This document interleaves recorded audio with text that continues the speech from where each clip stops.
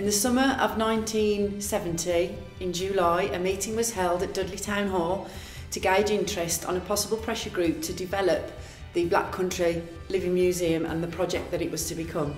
As this person had a keen interest in local history and local heritage, he attended this meeting and hoped to be able to contribute towards the project.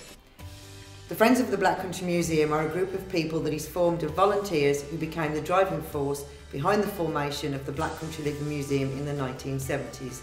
We have nominated this person as for the last 45 years he has dedicated his entire life to the museum as a volunteer.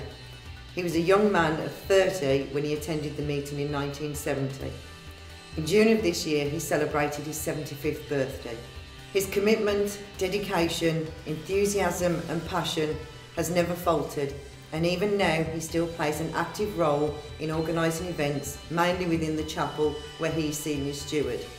There really wasn't that much to see in the early years, but as time has gone by, the museum has developed into one of the most popular visitor attractions, with people visiting from all over the world. All of our lives we have watched this person dedicate all of his spare time to the museum. We now step back and look at what it has become today with an overwhelming pride that this person has helped from day one to make it the success it has become today.